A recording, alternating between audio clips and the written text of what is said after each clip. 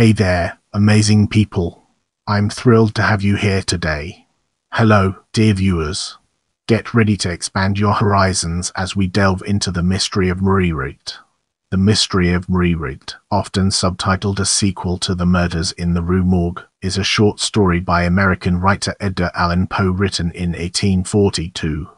This is the first murder mystery based on the details of a real crime. It first appeared in Snowden's Lady's Companion in 3 installments, November and December 1842 and February 1843. Poe referred to it as one of his tales of ratiocination. Let's now turn our attention to plot summary and uncover the fascinating insights it brings to the table. Poe's detective character Celsius, Auguste Dupin, and his assistant, the unnamed narrator, undertake the unsolved murder of Marie Rogêt in Paris. The body of Rogêt, a perfume shop employee, is found in the Seine, and the press takes a keen interest in the mystery. Dupin remarks that the newspapers create a sensation than to further the cause of truth. Even so, he uses the newspaper reports to get into the mind of the murderer. Dupin rejects the popular theory blaming the murder on a gang of ruffians seen in the area around the time of Rogêt's disappearance. One of such a group, he reasons, would have certainly confessed to the crime due to fear of betrayal rather than a bothered conscience.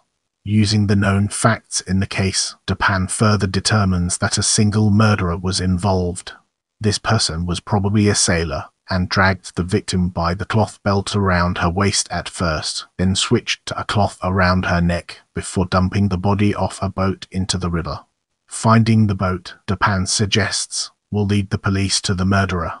An editor's note states that it would be inappropriate to relate details of what followed, but that the police did apprehend the true murderer with the help of Dupin's deductions. Let's now shift our focus to origins and explore the ways in which it shapes our perspective.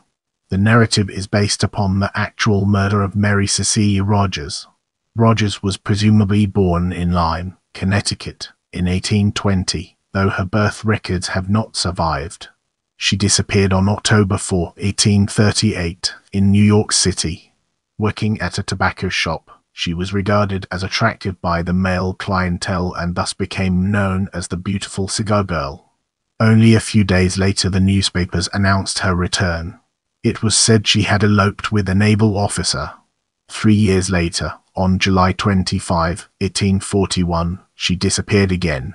Her body was found floating in the Hudson River on July 28 in Hoboken, New Jersey. The details surrounding the case suggested she was murdered. The death of this well-known woman received national attention for weeks. Months later, the inquest still ongoing, her Fink was found dead, an act of suicide. By his side, a remorseful note and an empty bottle of poison were found.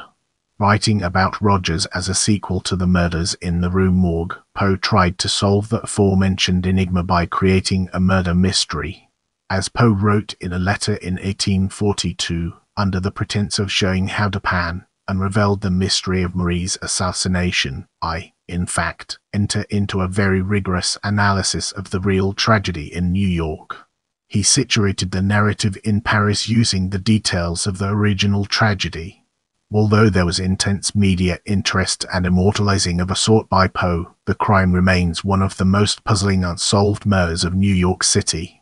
Fictionalizing actual events, especially murder, was common in this period in American literature. Poe had previously fictionalized the so-called Beauchamp Sharp tragedy in his only play, Polition, which was left uncompleted in 1835. The sensational murder story was also fictionalized by several other writers including William Gilmore Simms and Thomas Holly Chivers. The Mystery of Marie Rogêt, however, was likely the first real-life crime turned into a detective story. Turning our focus to publication history, let's explore its key elements.